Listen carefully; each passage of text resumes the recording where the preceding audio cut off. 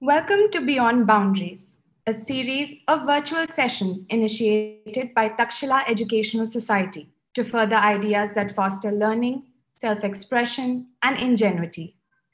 In order to facilitate better understanding of our world and its concerns, we bring articulate speakers from all walks of life on this platform to propagate diverse themes, thoughts, and perspectives. In today's session titled My Adventures in Authorland, our speaker, Roopa Pai, takes us through her fascinating authorly journey of over 25 years, sharing the many life lessons she has picked up along the way. Roopa Pai is an acclaimed author, journalist, computer engineer, and heritage enthusiast.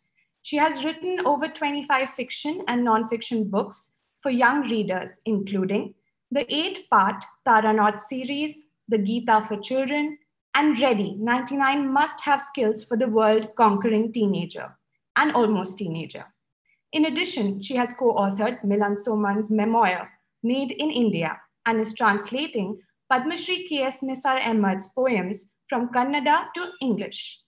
Roopa is the co-founder cum director of BangaloreWalks, which has been offering history and heritage tours across Karnataka for over 14 years. Her TEDx talk, Decoding the Gita, India's Book of Answers, has received over 1.5 million views till date. The speaker would converse for about 30 minutes on the topic. You may submit questions through the chat box of your YouTube channel. All questions from viewers will be answered collectively by the speaker in the last 15 minutes of the session. We begin. Over to our speaker, Roopa Pai. Thank you, Setika, for a very nice introduction.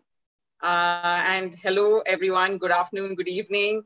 All of you from the Takshila Society and the schools run by Takshila that have gathered here to listen. It's a great honor and a privilege and an entirely my pleasure to be addressing all of you today. And I am grateful and appreciative of the fact that you have gathered on a Saturday evening when I'm sure you could be doing better things to come and listen to me talking about my adventures. So I'll try to make it as worth your while as I can, keep it interesting and engaging, and hopefully the life lessons that I have learned in my journey as an author will be able to help you in some way as well. So let's go. I was also a child once and I had my own dreams, and luckily for me, I was one of those lucky kids who knew exactly what she wanted to be when she grew up, when she was quite young. I always knew I wanted to be a writer. I was, of course, a voracious reader, as can be expected. In fact, I say that one of the main eligibilities to be a writer, if you want to be a writer when you grow up, is that you are a crazy, insane reader. Okay? You have to read a lot to be able to write, at least in my understanding and in my opinion. So I used to read a lot. I was one of those kids who used to go to other people's houses and then immediately the kids in that house. Kids and these kids or the house that we visit. So do you need black? Before you now and if okay.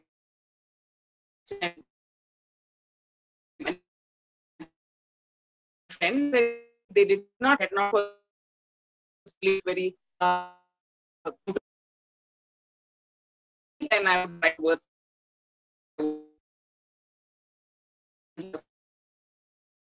and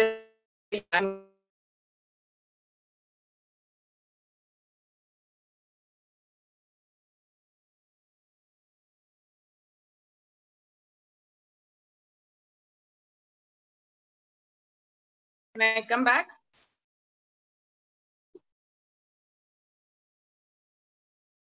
Can you hear me? Okay, so she totally lit up my childhood. She taught me how to write. She taught me how to tell a story. She taught me a lot of good values. So I got a lot out of reading Enid Blyton books. Of course, I read a lot of other books as well, but somehow These formed the bulk of my reading, apart from Amar Chitra Katha, okay, which also I adored. And Amar Chitra Katha, when I was young, was still being produced by the original creator, Anant Pai. So we used to wait every month or every fortnight for a new book to release, a new Amar Chitra Katha, and then it would be a big festival at home. Like, we'd all go dress up and go to the bookstore and get the new Amar Chitra Katha and come back. So that was one ritual of my childhood. And it was all great fun. I loved Amar Chitra Katha. I loved Vikram and Betal stories. I loved all the Indian mythology. But none of the Indian mythology I read had anything to do with me. I mean, with my reality and my life. Because I was an urban kid growing up. The Amar Chitra Katha only spoke about historical figures or mythological figures, gods and apsaras. Very, very wonderful, very, very exciting. But nothing like my childhood. So I was always looking for kids like me in books that I read. And I only read Enid Blyton books, a lot of them. And therefore, and they seemed to be having such fun. They were all kids my age, but they seemed to be having so much more fun than I was in my Indian childhood, that I began to feel that only British kids have very cool childhoods. And my childhood somehow was not so great, because the kids in Enid Blyton books were always unsupervised. There were never any adults around. The only thing adults were there for was to bring them cookies and juice once in a while. And then they would dispense with the adults, and the kids would go off and have adventures and go cycling through the countryside and stop for picnics at farms and eat the most gorgeous picnics of, I don't know what. They used to eat things like ham and tongue and scones, none of which I didn't know what they were at all. But sitting in South India, my picnics seemed very different and definitely not as exciting, because our picnics involved a bunch of kids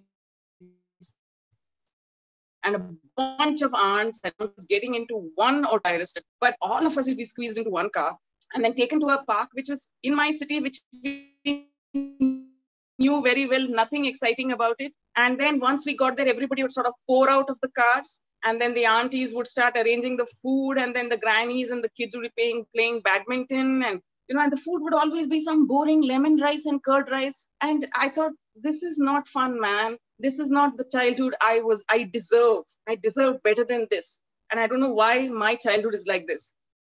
And it took a while until I was 13 or something. When I was 13, I came across an Indian magazine called Target.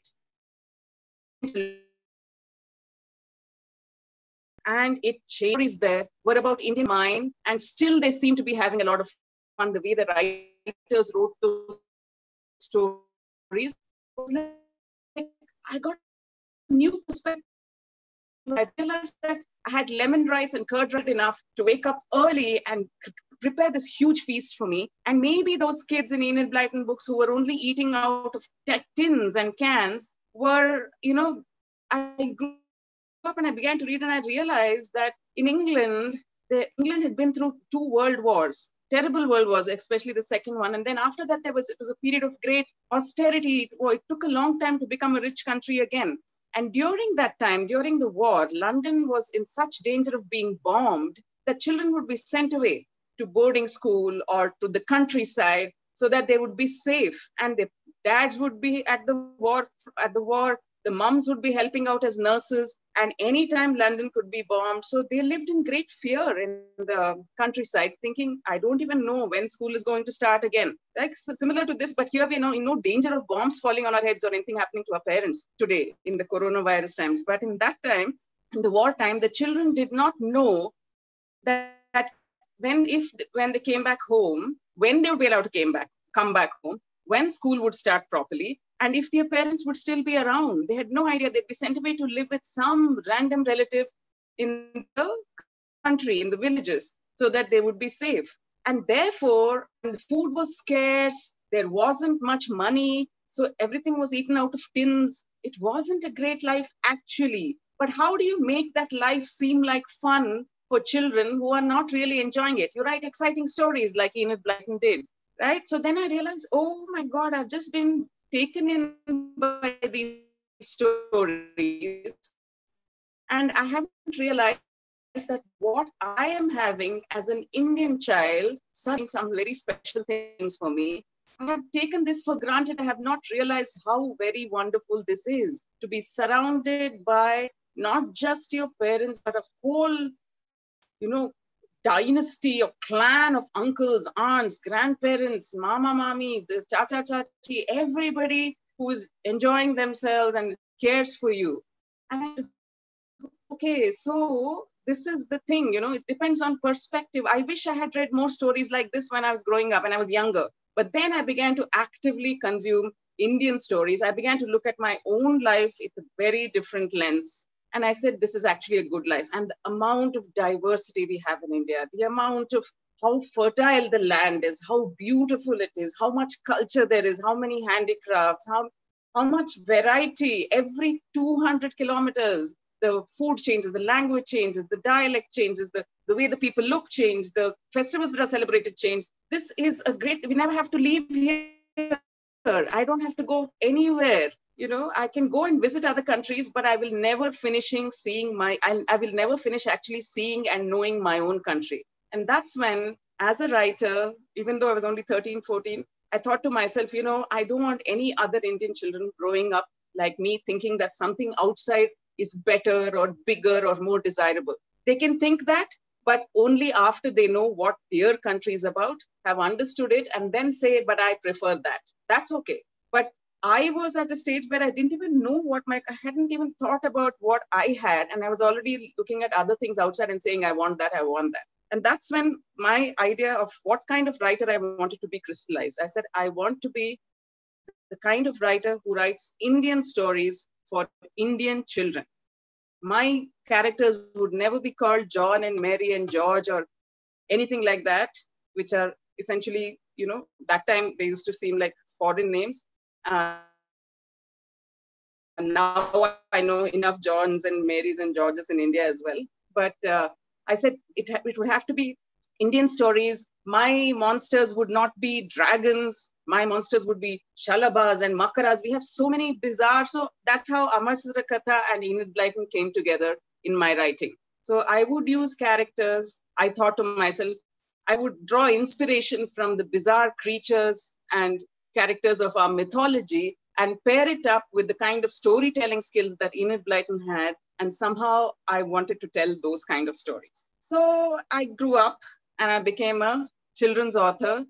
And but still it took me a very long time before I wrote my first. I kept writing for children a lot, but I should not forget to mention this.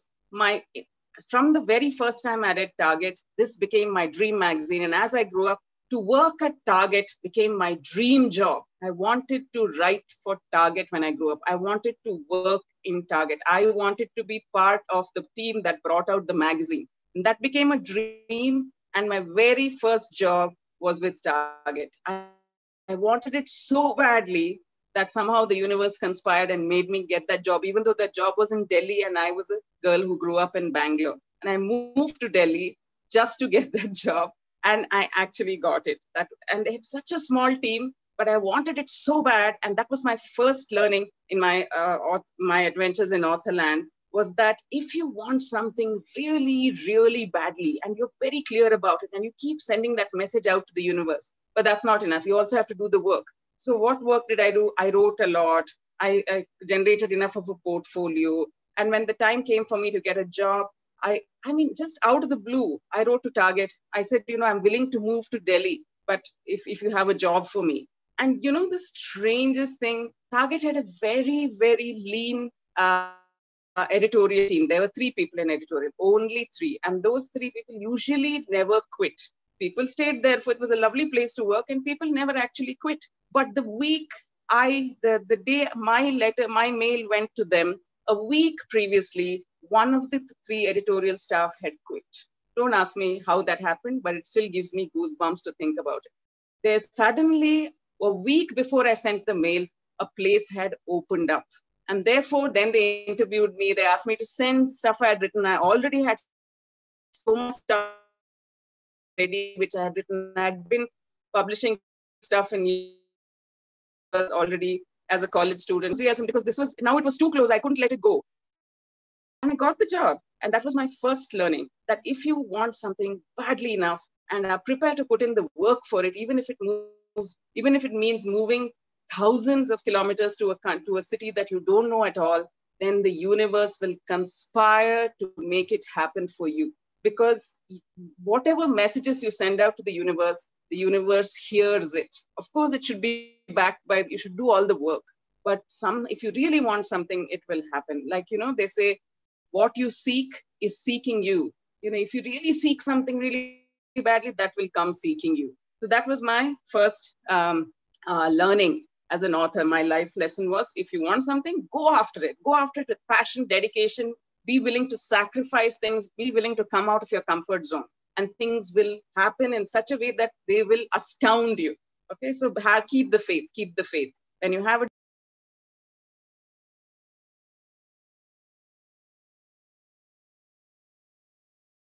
Sorry, that was a call. Can you hear me again? Can you all hear me? Yes. Okay, great. Sorry. There was a call coming in. So then I went off. I did various other things, finished, worked for a few years, then I had back, all that, had kids, right? So then I was sitting around without having much to do. My kids were still very young. I was thinking, okay, so I got a job with Target. I worked there for a couple of years, and then I had to, for more than a couple of years. And then after that, I had to go away abroad for various reasons. I spent several years abroad. Then I came back, I had kids. So I was waiting for my kids to grow up, etc. And I continued writing for children, but I hadn't yet written books for children. And then out of the blue in 2008, right, my editor, who had been my editor in Target, saw my story in some children's magazine and said, hey, I've just taken over as a publisher, as a director of children's books, editor of children's books in a new company in a new publishing house called Hachette. And remember me, and will you please write for me? So see, Target came back full circle. And she said, why don't you write a series for me? And I said, really, you have the confidence? And she said, yes, I have seen your work and I do have the confidence. And that's how my dream series, this is something I've always wanted to write, a fantasy novel with Indian characters or sort of Indian references and Indian monsters, and, bring in like an Indian scene into fantasy. And that was Taranauts. It became an 8-part series. I mean, who would have thought that I would be writing an 8-part series on this? But I did. And now they continue to be popular. So Taranauts was just amazing to write. It was my dream. I had thought about it since I was so young that I want to write a truly Indian series using Indian characters and Indian sort of thought, Indian philosophy because what does Indian philosophy say? Essentially, one main thing, it's very common that most books will have the good guy and the bad guy, and the conflict between the good guy and the bad guy and the underrated hero. So this is a common theme across fantasy novels. But what is different in a Western way of looking at it and in an Indian way of looking at the same thing? In Indian thought, there is no, if you look at Devas and Asuras, or you look at any kind of villains in mythology, basically what it says is there are no truly good guys, 100% good, and there are no truly bad guys. There are no 100% bad guys. There is no such thing as evil, as irredeemably evil. No, good guys slip up. They make mistakes. When the Devas get too arrogant, they are cursed, right? And Asuras, who are supposed to be the arrogant, misguided kind of people, they're not all bad. Some of them are amazing. They're very pious, they're very scholarly. Only they're almost exactly like the only thing that differentiates the two is the choices they make. The Devas usually end up making good choices, which is good for everybody, for the welfare of the world, and not very selfish choices. And the Asuras end up making selfish choices, or they get too arrogant, they get too vain, they think they're bigger than God himself, and then they need to be punished. But when Asuras do good things, they are given boons as well. There are enough stories of Asuras getting boons. So that is the main difference. And that's what I wanted to bring out in my books, that everybody has shades of gray. Everybody has, if you've read Taranauts, in the Taranauts, the main hero and the villain are twins. Okay, the hero is called Shunya and the villain is called Sharpazur, but they're actually twin brothers. They're exactly the same. They're equally accomplished, equally brave, equally intelligent, equally courageous. They just make different decisions when it comes to making a decision. And I wanted to tell kids that that's what it is. You have Shunya inside you and Sharpazur, both of them live inside you. Who you become decides on who you choose to be. So you create your own destiny. So that is another life lesson which I had learned, which I put into my books. And I'm amazed at the number of kids who have got that lesson out of that book. And they come and tell me, Auntie, that was very nice, that no, none of us is really bad. And it's really in our hands to choose whether we want to be good or bad. Nobody makes our destiny for us. We can choose to create the destiny we want by making good choices. And it is a choice. Nobody is compelling you to do anything. You have to decide that these are the options and I choose to do this. And whatever you choose, the consequences of that you have to face. And that you will become that. The more you choose a particular thing, you will become that. So be very careful.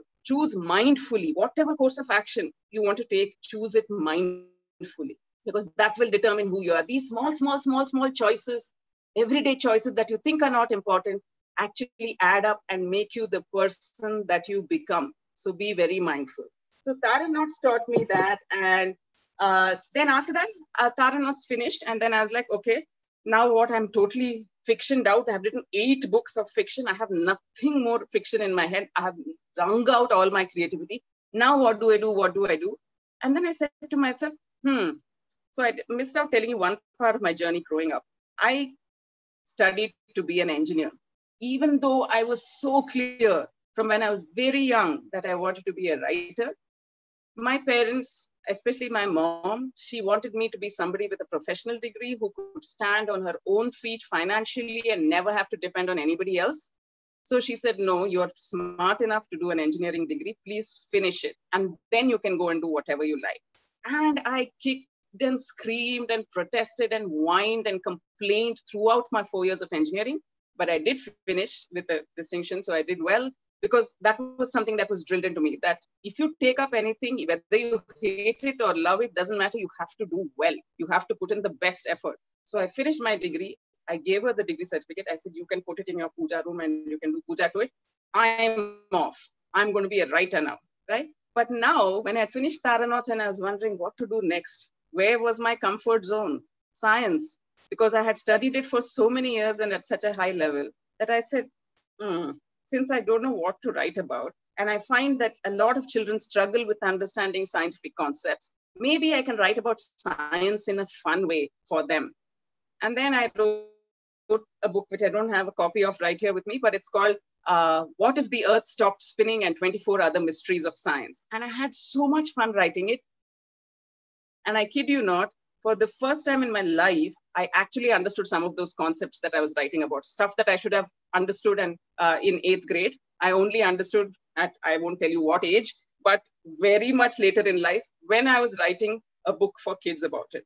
And that was because there was no pressure of any exam. I had the whole internet at my disposal. I could do as much research. I could see all the fun videos about various scientific concepts. And then putting my own science background and all of this together, I was able, and my skills as a writer or a storyteller, I was able to put it across in a fun way. And that taught me something else. So my second life lesson from writing, or maybe now I'm talking about third, I don't know, was that no experience in life is wasted.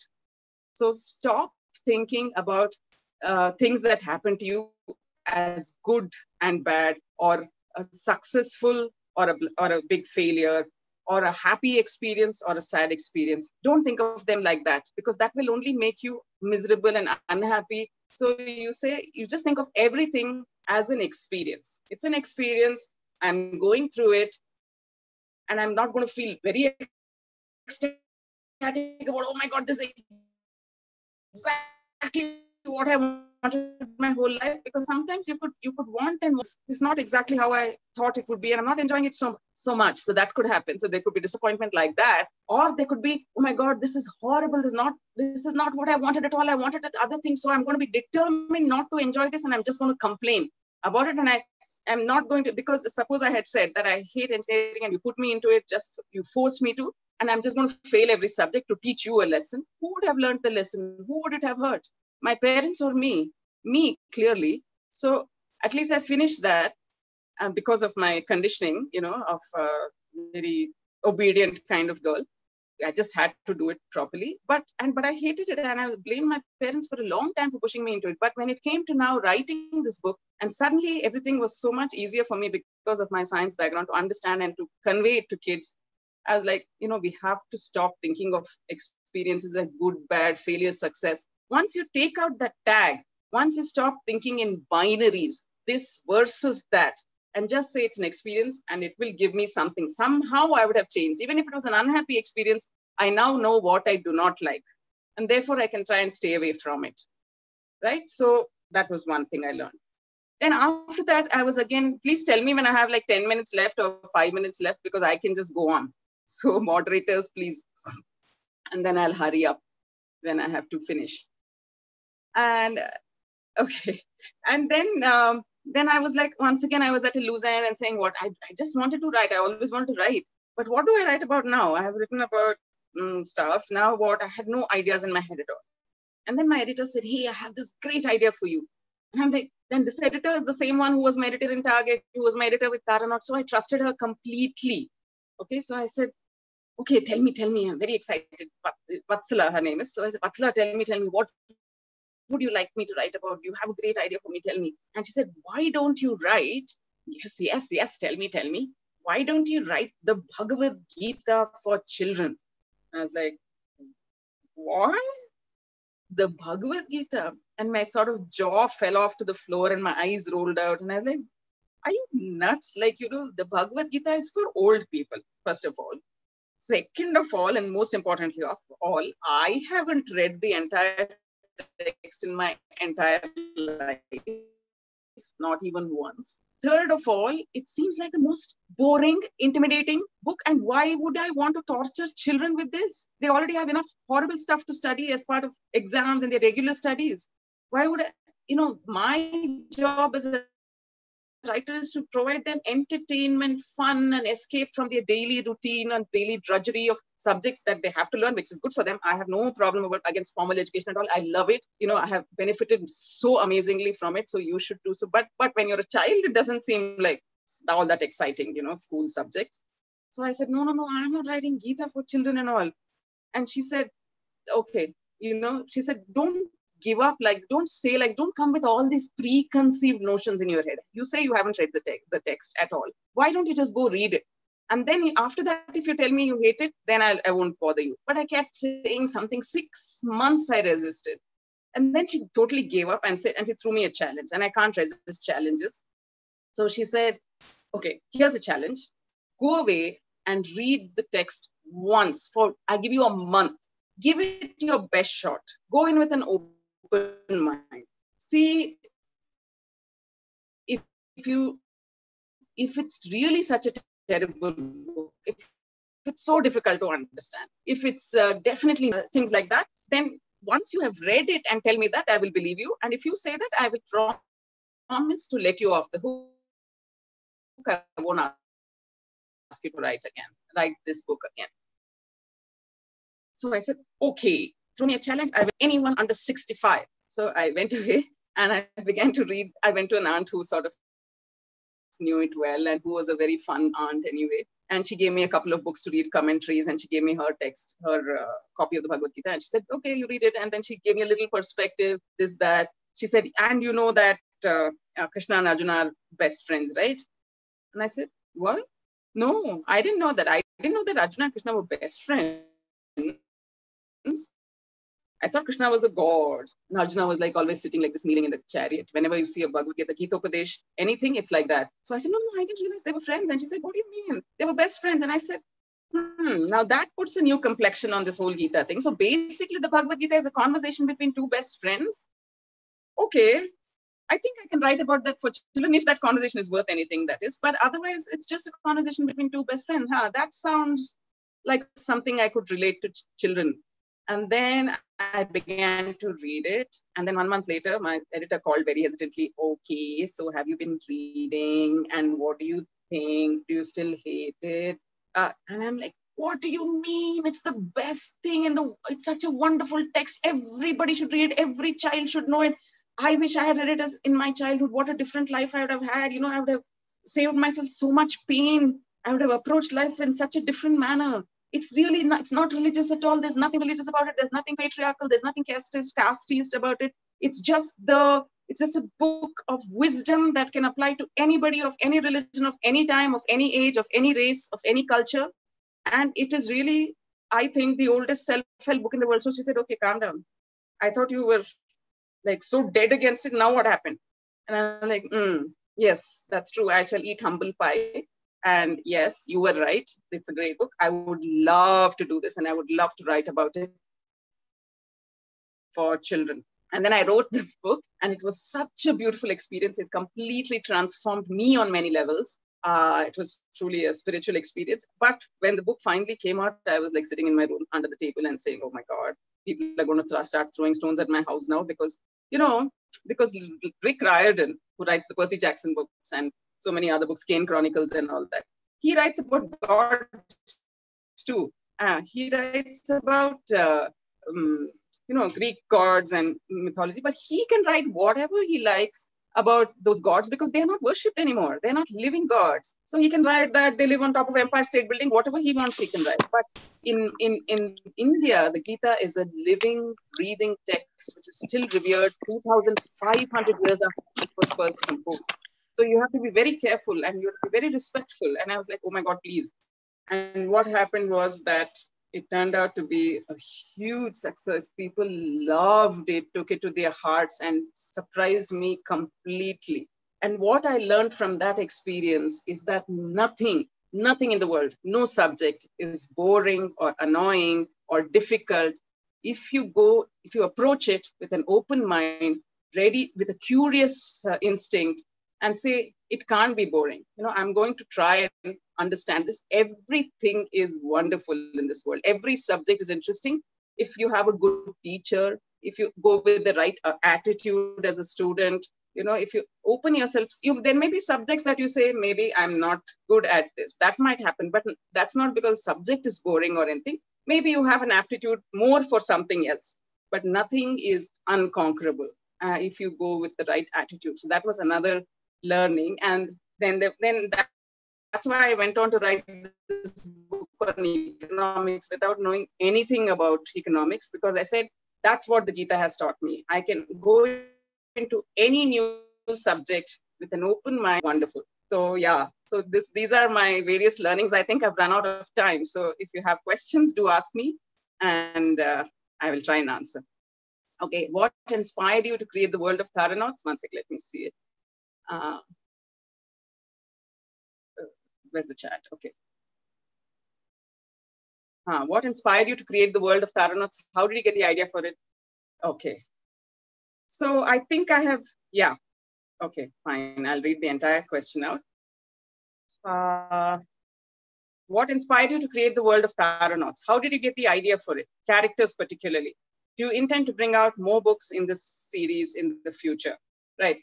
So I gave you some of the background, mythology, my own interest in mythology, my understanding of my desire to write Indian books for Indian children and all that. But Taranauts particularly, when Setika introduced me, she talked about how I also lead history and heritage walks, and I'm like a history buff. I run a company called BangaloreWalks.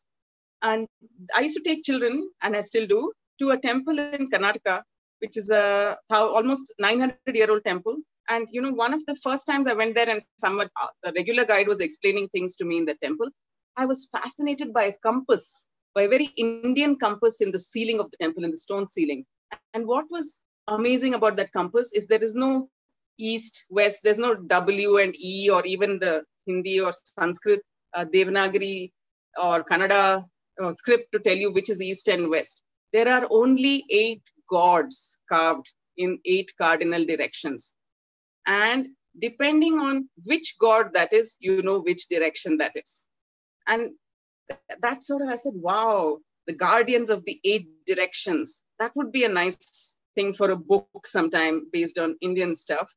And then, so that's how the world of that, that's how Mithya began to come into being, that there were 8 worlds and there were guardians of, or kings or queen Marazas and Maranis of these 8 worlds.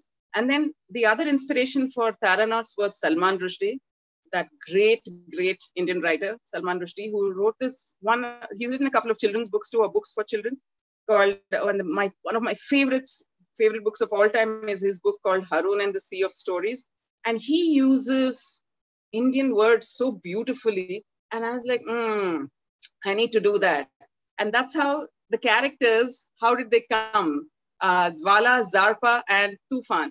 So Zvala, if you think about it, Zvala, anything with a Z sounds like a cool name. It's not, Zvala, you don't know anybody called Zvala from any country, so it's an unusual name. So it feels all fictional. But if you keep saying Zvala, Zvala again and try to write it in Hindi particularly, what does it actually become? Jvala. And that's why Zvala's spirit parent is fire. And if you say Zarpa, and you keep thinking Zarpa, what could it be? What else could it be? You get Sarpa. And that's why her spirit parent is Shesha, the great serpent. And Tufan, of course, is Tufan. But I'm always amused by a lot of children who read his name as Tuffan, because it's Tufa, and it could be Tuffan. And then they don't get obviously the connection to this is very subtle. So I've had a lot of parents and adults read the books and say, oh my God, I caught that reference. I caught that is Indian, that is Indian, that was India when we were growing up. So though that was my inspiration actually for characters. And would I like to do more with these characters? I would love to do more with these characters, maybe someday. Yeah, sure.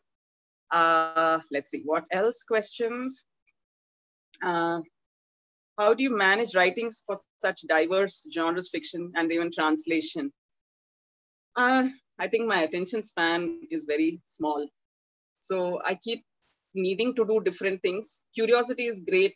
Attention span is small and time is very short. So within the time I have, I try to do as many different things as possible because I like to challenge myself. I don't particularly enjoy doing this, something I have done once, doing it again with different characters or doing the same thing again with a different approach is not as exciting to me as tackling something entirely else. But one of the life lessons that I want to tell you about, but I never got around to it, is that as more and more I write about different subjects, I start with thinking, my God, there can be nothing close, as far away from the Gita as economics. And that's why I wrote economics after the Gita. And then I find so many parallels about, what is economics really about? It's about psychology. It's about greed. It's about human selfishness. And then there are ways and how to harness that selfishness for the greater good. People want to do things for themselves. If you tell them that,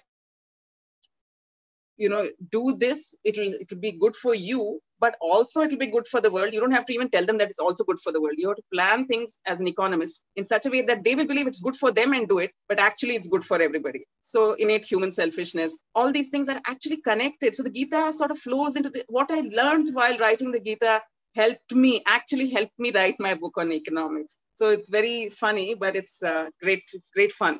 To realize this, that actually nothing is very different from anything else. We are all connected and all the subjects are connected. And the more you get into different subjects, you realize how many parallels there are. Okay, in smaller towns, heritage education is not all that developed. Could you suggest ways in which I as a parent could discover cultural landmarks? So this is a parent asking, and I think the internet is your best friend. I mean, earlier it used to be difficult, because India is notorious for not marking out its heritage sites well, of providing brochures, of making it an experience for the tourist. We have so much rich in terms of heritage that we can't be bothered. It's like, yeah, it's there. Yeah, nobody knows. It's there. We don't know. But now with the internet and with extremely interested and curious tourists going to all these spots, and then putting stuff up on their blogs, on the web, and photos and information about what times it is open, where to stay, all these things. It's very easy, actually. So if you just do a sweep of the internet, wherever you live, places around my city that are good for weekend trips or something like that, you will unearth something for sure. And using that as a base, so there will be some information in that blog about some king or about some period in history. Then you can go back to the internet and look up more and more and gather, fit pieces together from various things, and then go and see it. You know, it's so much easier today than it used to be when we were young. So I think just make the web your best friend, and it's a great resource. You should just do it, you know. And children really, you know, the other thing I feel about history and culture is that we don't teach it very well in our schools, and because somehow we know so much more about the World War and so many other things, or even about the Indian freedom struggle, but we don't know what happened with the Indian freedom struggle in our town or somewhere around us. Once we do that, once we introduce that to our children and to ourselves, everything becomes so contextualized. You know, you feel, oh, my town was part of this big movement as well. It doesn't become some isolated thing that happened somewhere. And that's how you really feel that you are part of this big story that is India, that is free India. So I think history should be taught starting from the very local, super local, hyper local, and then going outwards from there. So even if the textbooks don't cover it, I think as parents, we should definitely teach our children the history of our neighborhoods, our towns, our villages, wherever we live, even our own neighborhood, and then going further from there to give them a real sense of living history. Okay. Then, do you have a recommended list of books on that we children could read? Not for children, really.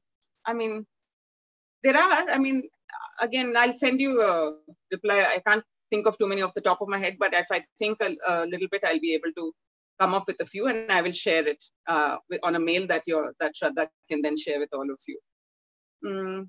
Please share a little about your forthcoming books. Actually, right now I'm in a blank phase, so I'm just letting it be for now. I had always planned to take a little break from writing, and this was the year that I had planned to take it in, because, you know, even writers, any creative person needs some rejuvenation time to come up and just to think. I wanted to catch up on my own reading because I've been writing a lot these last 10 years, 11 years. So just now I have nothing. Some few ideas are boiling, simmering away on little pots in little pots in my head, but I'm not sure yet what I'm going to be writing about. So that's the answer to that. And any advice for aspiring writers? This is my favorite question because everybody asks me this, and I always have only 2 rules for aspiring writers. The first one is read, read, read. And the second one is write, write, write. And the third one, 2.5, rule number 2.5 is don't at all worry or think or aspire to be published yet. That is not the destination, right? The destination, the true goal should be to find your own voice and make it a confident voice. But so when you read, what happens is you get points of view. Because for a writer, being able to see many different points of view on the same subject is a very, very important skill. To have imagination is important, and imagination and empathy. So to be able to feel what someone else is feeling, not a character in your book, but even your friends. And how do you get to understand how to feel empathy and all that? Part of it is natural, but part of it can be learned by reading a lot of books. Then you feel empathy for, say, Dalit character in a book, perhaps, like, you know, somebody who has been oppressed. You feel for them. Then you will hear about some other privileged character talking about his problems or her problems. Say, yeah, that's also true. That's also a point of view. He also, from his point of view, he is oppressed. From her point of view, she is oppressed. So you get to see a bunch of different stories. So it's important to fill your head with perspectives of all different kinds. And then all that to be said is your point of view on something that you want to convey. So that can only come with practice of writing. So you have to do the work. Unfortunately, there's no shortcut. And one of the other important life lessons I've learned as a writer is, it's all very well to say, oh, it's a creative process. And when the muse strikes, when inspiration strikes, I sit down and write. I bang away at the computer for like 10 days and an entire fabulous, deathless prose of a novel is created. It's not like that. Unfortunately, writing or any creative endeavor, maybe some very genius people can do that. But for most of us, writing is a daily drudgery. You have to sit in front of your computer or your notebook or whatever every single day, day after day, for a certain number of hours. Some days 10,000 words will come out, some days 5, but you can't give up. You can't say, it's not happening and go away and I'll try after 10 days. No, every single day you have to be there. You have to show up. You have to be present and you have to work. So discipline is very important for a writer. So those are my recommendations. If you were given the chance to spend 1/3 of a day with an author, 1/3 with, oh my God, and 1/3 day with mythological character, my goodness, yes, bit much, hey, bit much, yes, bit much. Let's see. Okay, I think if I had to spend a day with one third of a day with an author, I think it would be Salman Rushdie. I just admire that man's mind. The depth and breadth of his knowledge and information, and the way his favorite author is very scary also. I wouldn't know what to speak to him if I met him. I just want to sit at his feet and let him talk for 1/3 of a day. Fictional character, I don't know, so many, but perhaps one of my most favorite characters from one of the most favorite books is this lawyer, Kill a Mockingbird by Harper Lee, an American book, one of my most favorite books of all time. And he's such a wonderful character, such a good dad, such a warrior for justice and fairness, and such a nice man overall that I think I'd like to spend 1/3 of the day with him. Just a fly on the wall as he deals with his kids and goes about his business. I just want to see what he does in a day. So that's 1/3. And then mythological character. I don't know. Draupadi, maybe. I'd really love to ask her what her life was like, because not many people write about what her life must have been like with these 5 guys. So that might be an interesting person to meet. Okay. Next. Wait. Okay.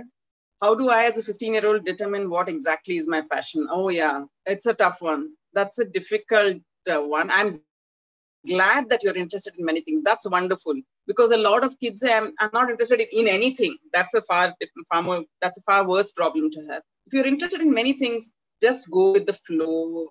But there are a couple of things you're more interested in than other things. Give those pursuits a real solid, good.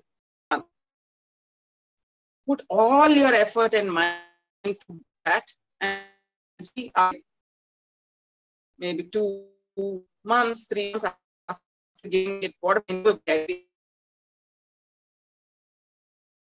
give, for instance, like the keep that text and say, okay, give it what? Then I'll know that best shot, and I have decided mindfully that this is not, maybe that I.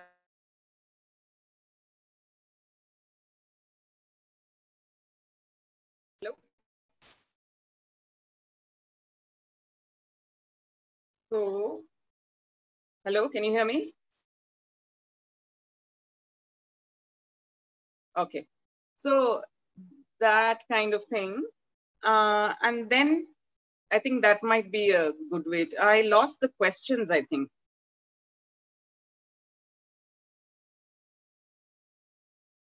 Anyway, that I think Shraddha will put the question on again. But that's a good way to eliminate. Because if you're too distracted and too scattered, you'll never know. And you'll always feel very confused and frustrated that I don't know what I want. But if you focus on one thing that you think you like perhaps over everything else, and you feel that this is not happening, I don't think so, then you can eliminate it. Then you don't have to think about it again, and it won't be nowadays. See, the difference is also that when I was growing up, we had very few options, real options. So it was easier to choose. Actually, there's a thing called the tyranny of choice. Too much choice just makes you more confused. So unfortunately, so the thing is, you think that great choice, many options is a wonderful thing. It seems from side. It feels as if there were only 2-3 options, right? Of them, because there was no other choice. And then as you were doing it, you would do it well, and you would be happy with the choice you made, because the ways that you don't know what to do. So it's a problem for this generation that you'll have to figure out how to deal with. Okay, which is my latest book. This is my latest book. Sorry. This is my latest book for children. It's called From Leeches to Slug Glue, 25 Explosive Ideas That Made and Are Making Modern Medicine. And when I wrote it last year, it came out in September 2019, and I started writing it perhaps in February or March 2019. And when I said to my editor that I want to write a book about medicine, because I'd got interested in Ayurveda when I was writing the Vedas and Upanishads for children, and I discovered that the Atharva Veda is actually the inspiration for Ayurveda. So I got interested in that, and I was also interested in modern medicine because my sister is a doctor, and there are 15 doctors within my immediate family. When I said I want to write a book on medicine, she looked at me as if I'd gone crazy. She's like, "What? Why would children be interested in a book on medicine? Who cares?" Right? I mean, aren't there more exciting topics to write about? Perhaps there were, but I was at pains to tell her that actually medicine is a very, very exciting topic, because what can be more exciting than your own health, and to understand how the body works, and also the journey of how we have arrived at the 21st century, knowing, I mean, just to give you a little taste, if you lived 150, 180 years ago and you were ill, nobody in the world knew that germs cause disease. They would probably put a lot of leeches on you to suck out your bad blood. Most people thought disease was either a divine curse or demonic possession or something like that. And just last year, over the past few years, it's like as if doctors are terrible people. Doctors have such a bad reputation they have nowadays in the public mind, that they're money-making people. They will send you for all kinds of tests. They get a cut from the lab. They have no dedication, all this kind of thing. And I was very hurt about that, because I know how hard the people in my family work and how dedicated they are to make people feel better. And I felt so bad that the doctors in general are getting such a bad reputation. Hospitals are thought of as terrible places. You go in there, you come out bankrupt, they treat you badly, all that. And Western medicine was being made out to be some kind of monster. Like, they just give you chemicals to put in your body. The medicines actually destroy your body. Big pharma. There is some truth in all of these allegations. But I felt that people were forgetting, and particularly children were forgetting, and perhaps did not even know, that if you lived 150 years ago, there would be very little chance that you would go into a hospital and get better and come out. Because there was no anesthesia. Surgery was done without anesthesia. Imagine that. If you had any mental illness, even something like depression, that you were not fitting into the society, they would probably drill a hole in your skull to let out the evil spirit. And they would probably take you away and lock you up for life. And nobody knew that, or some plague would come and everybody would die, like thousands of people, right? Just like that. And all that was figured out with vaccinations and all. And today we have no such fear that if we go into a hospital to get our tonsils removed, we will never come out of there alive. We don't have such fear. And still we had become such terrible, we had begun to hate medicine and Western medicine and doctors so much that I felt we were throwing the baby out with the bathwater. And I felt children should come to know all the sacrifices, dedication, all that went on. So many amazing men and women all the work they have done has given us this chance to live longer, more disease-free and more pain-free lives in the 21st century. And that's why I wrote this book. And look what happened. This came out in September 2019. And December 2019, this pandemic hits the world. And suddenly doctors and healthcare workers are back to being the heroes that they really are. And everyone's like, my God, we can't do without these guys. Now everyone's depending on Western medicine to find a vaccine, right? So it was a funny thing that happened.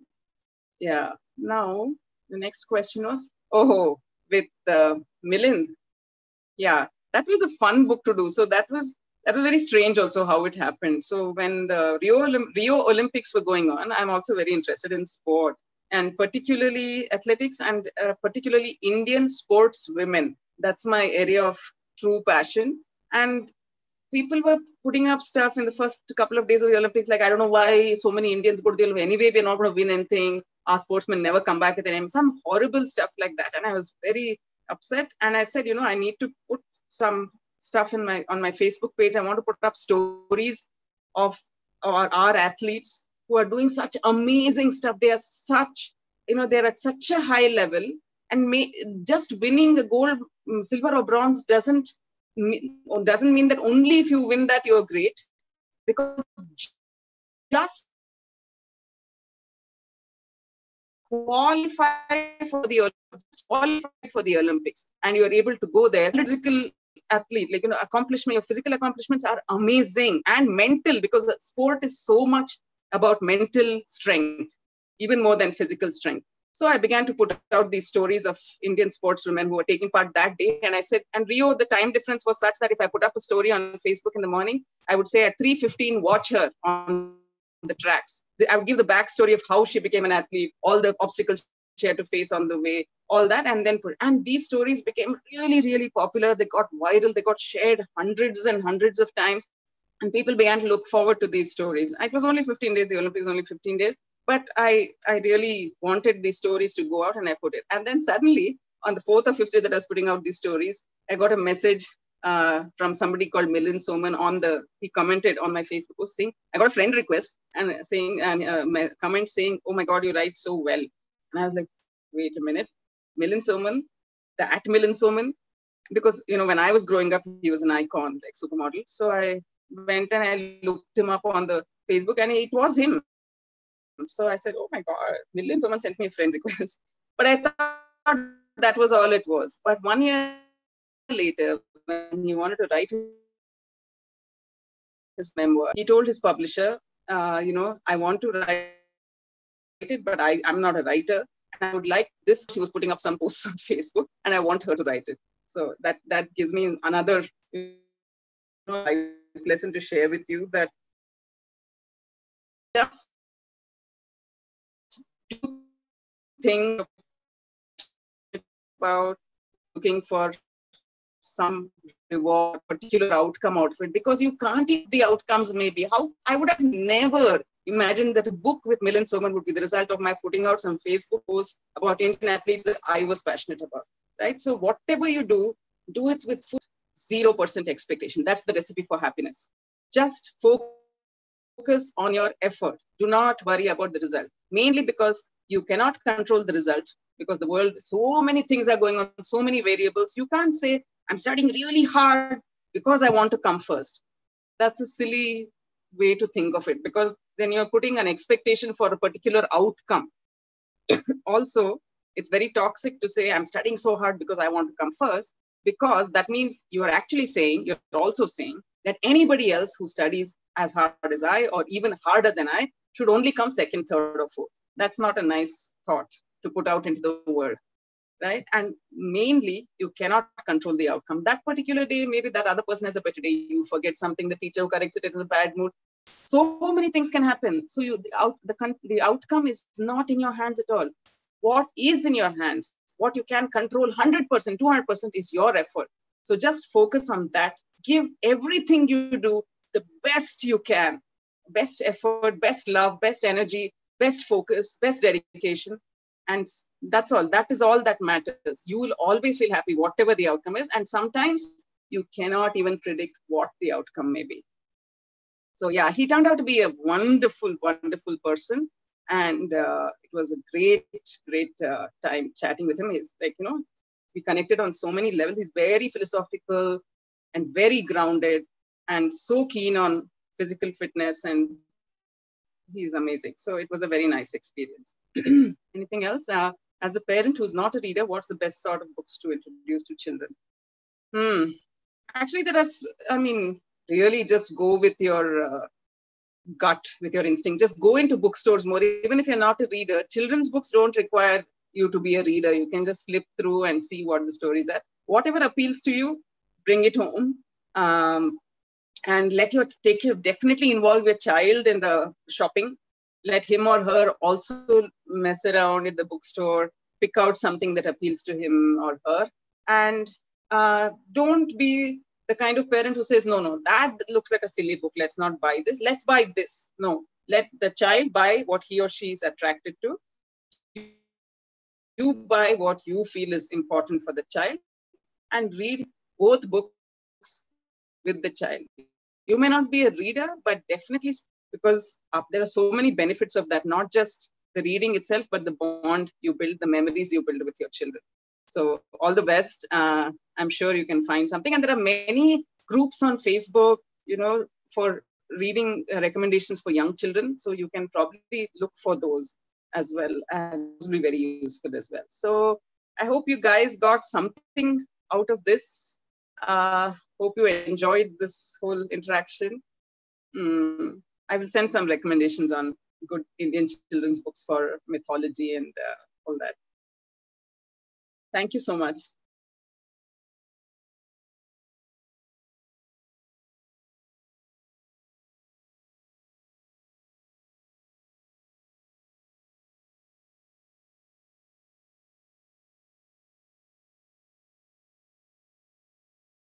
Thank you.